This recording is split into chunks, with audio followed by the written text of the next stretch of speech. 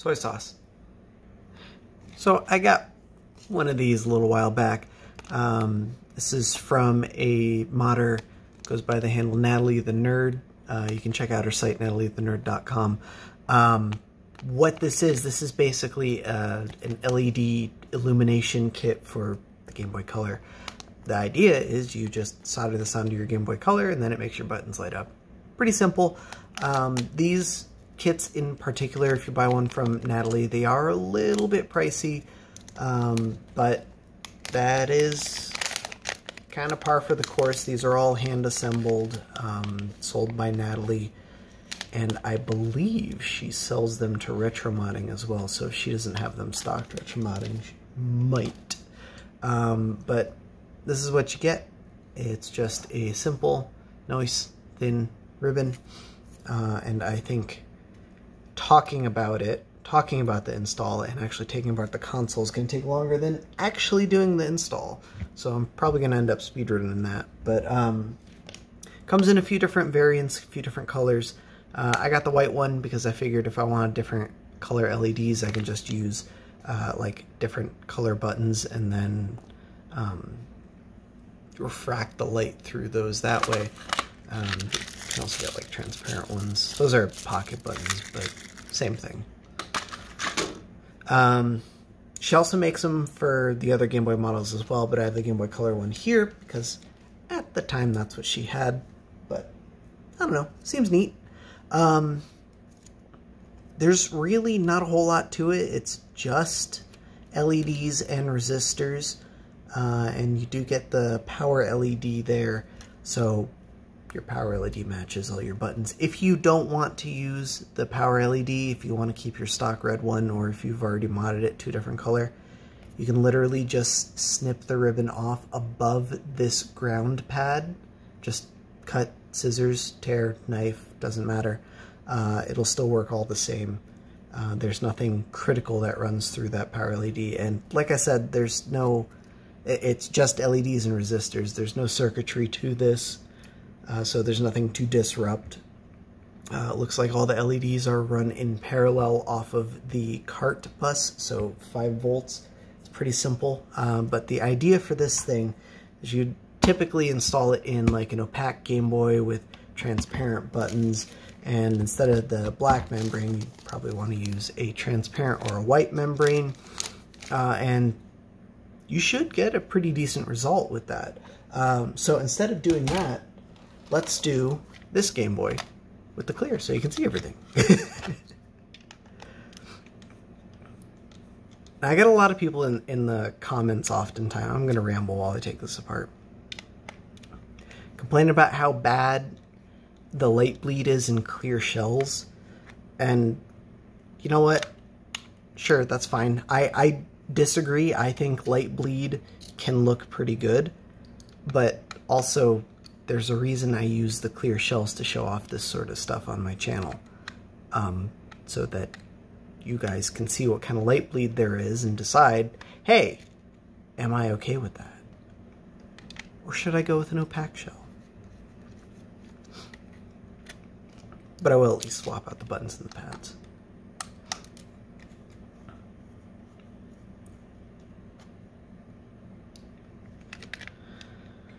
Six screws, off comes the back. Pop those out. And then 3 more screws for the motherboard.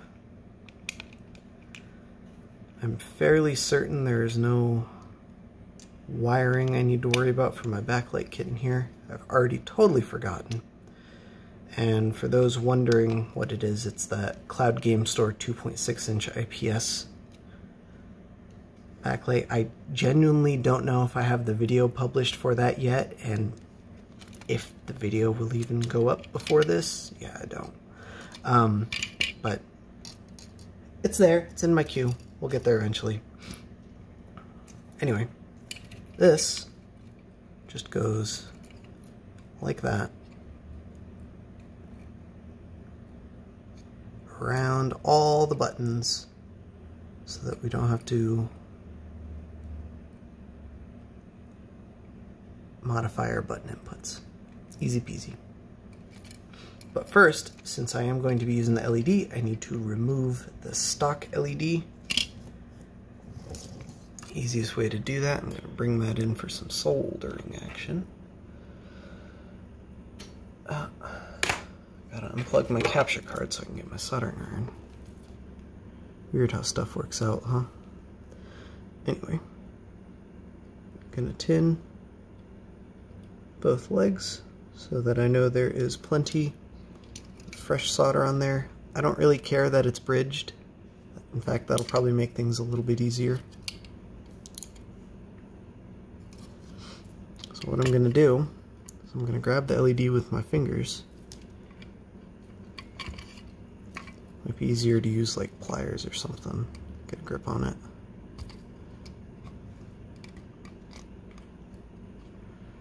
Yeah.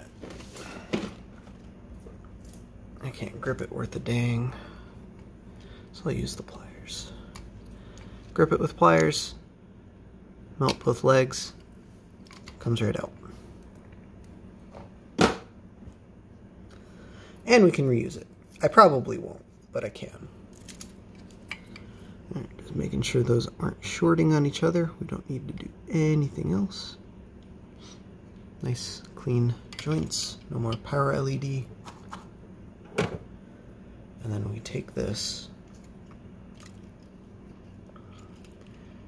And I don't know if this is an early revision thing because I bought in at the first batch because I like supporting cool mods.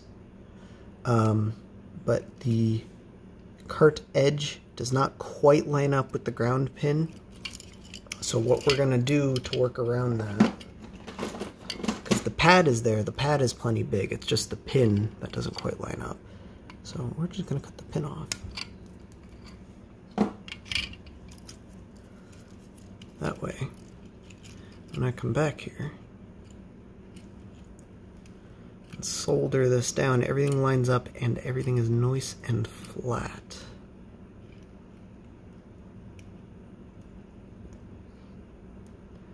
Line up the buttonholes.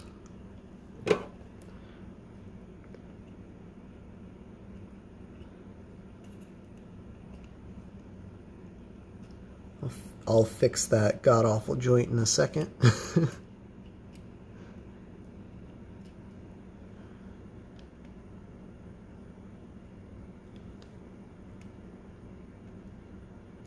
That one too, good God.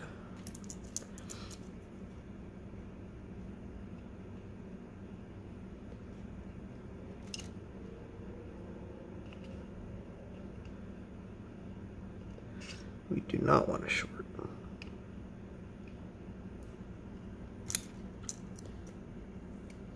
The importance of flux when it comes to soldering. There's a difference between those crummy joints and much, much better ones.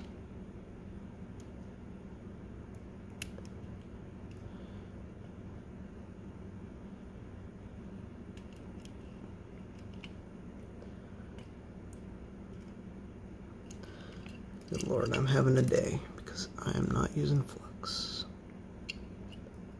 There we go. That's what I wanted.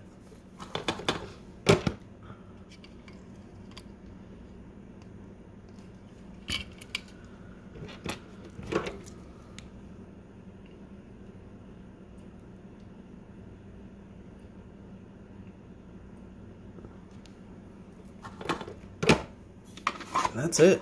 We're done with the install. Bingo, bango, bongo. Clean up a little bit because there's some flux.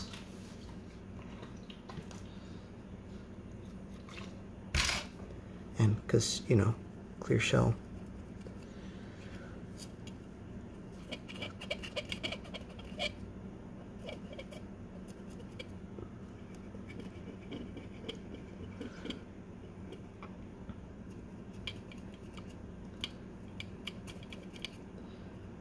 Let's try it out.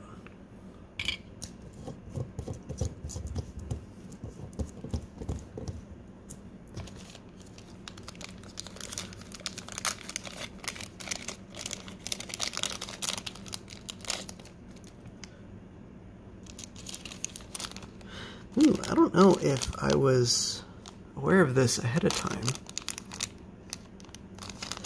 But these buttons are actually really sweet. These aren't just clear,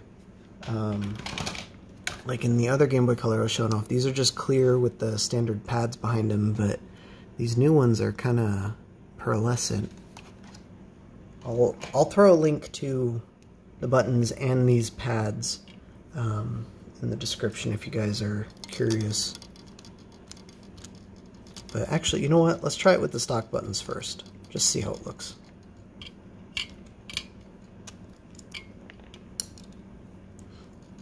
I don't expect great, but, you know. We can still look.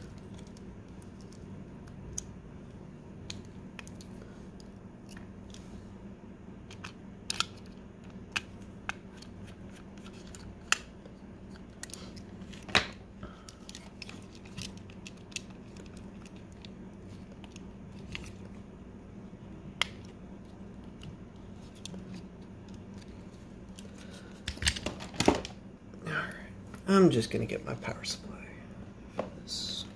That seems like the most efficient course.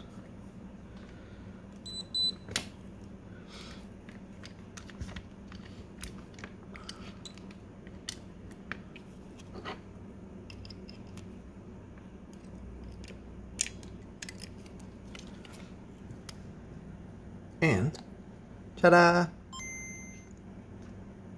So, yeah, that ain't awful, but obviously that's the opposite effect that we want. We don't want that effect. So let us swap out the membranes and the buttons now.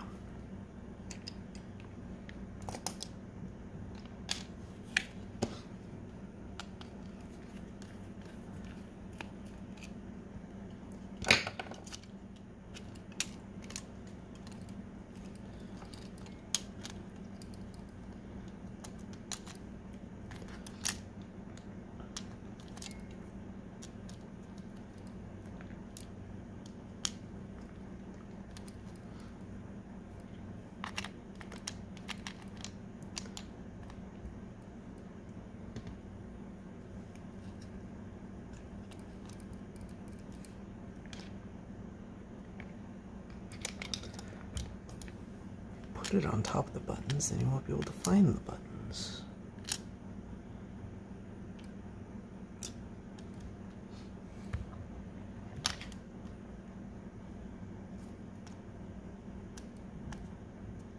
There we go.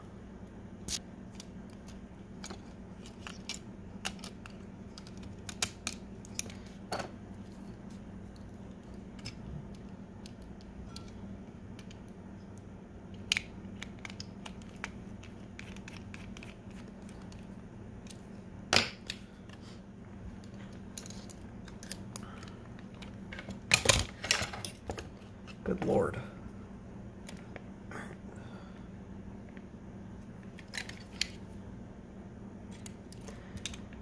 Negativo, positivo, and ta-da! I think that's quite a bit better. Obviously, there's still hot spots from where the LEDs are.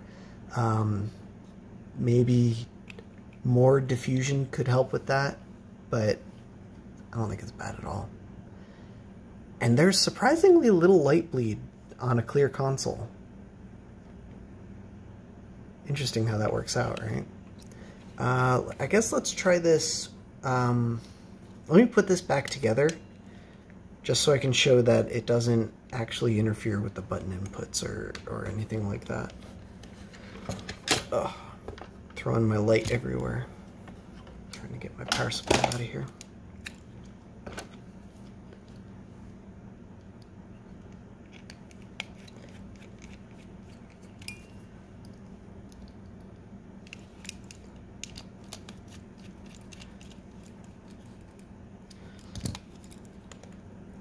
I like that the IR window is clear too. That's pretty neat.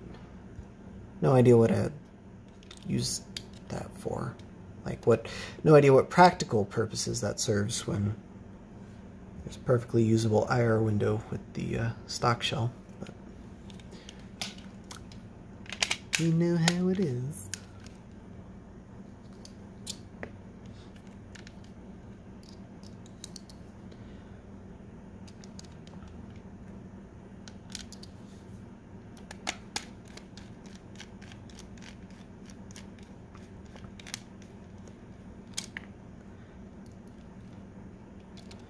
Of course, I'm picking like the worst time to do this video,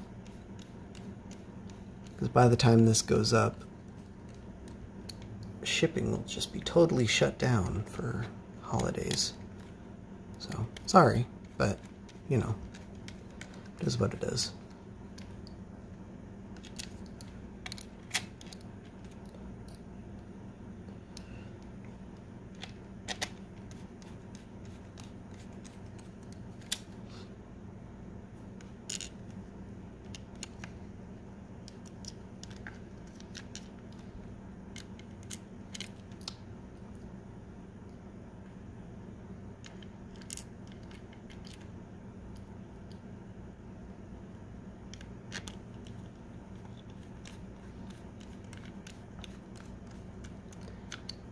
I've mentioned this several times before, but I suppose it's always worth mentioning again. When screwing into plastic, you should always back the screw up a few turns. You hear that click? I'll do it again. Until the screw clicks into place, and then thread it in. Otherwise, you're setting new threads into plastic, and that weakens the plastic. If you're screwing something into metal, as most of us have done before, if you've ever changed a car tire, you probably already do that without even thinking about it. You have to do it with metal, because rethreading the metal with hand tools is usually not the easiest thing. Doable, if you're stubborn enough. Alright.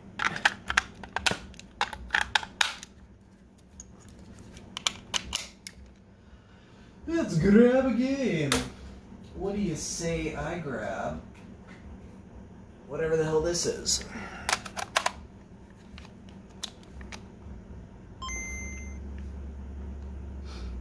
It's probably Pokemon Crystal Clear or something. No, just Pokemon Crystal. See? All buttons, no problem.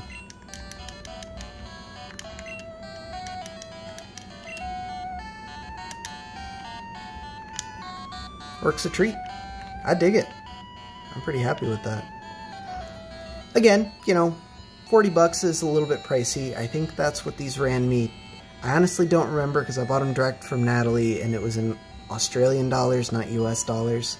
But Retromodding has them listed for like 37 US dollars. So with shipping, it's like a $50 mod. But I suppose if you're looking at something like this, you know, we all understand perfectly that this is not a functional mod, in that it does not provide additional function to your Game Boy. It is purely cosmetic, so scoff at the price all you want. You know who you are if you're buying something like this. Again, it's just regular white LEDs. There's no color or anything. If I wanted to add color, I could add color filters or use different colored buttons. I really dig the pearl on these. I genuinely didn't notice that these were pearl until now. I thought they were just regular clear. Color filters, or you can just get it in whatever color you want if you're doing like a themed build or something. There are other options, including DIY, and I just had it. For Game Boy Color specifically, Funny Playing did just put this out, and we'll go over that in a little bit too. Anyway, thanks for watching. That's all I got. I don't really have anything else to say. I mean, it's neat. You guys can see what it is for yourself and make a decision based off that. Because we replaced the LED, we no longer have the low power notification warning, which is on the Game Boy Color and Game Boy Pocket. The low power, the power LED itself is powered directly off of the battery voltage. So as the batteries get lower, the LED gets dimmer. This, however, is powered by the power regulator, which means the whole time, regardless of the charge of the batteries, the power regulator is putting out a steady 5 volts, which means this LED or any of the other LEDs should not get any dimmer when you use, when your batteries get low, rather. I'm turned around talking about something else entirely. Let's test, I wanted to test an Easy Flash, but I don't have one handy, so let's test an EverDrive. I am curious if the lights dim while that boots. And they do, yeah. That makes sense. These are in parallel with the cart, and the cart is pretty power thirsty, so... Oh, we gotta select and start.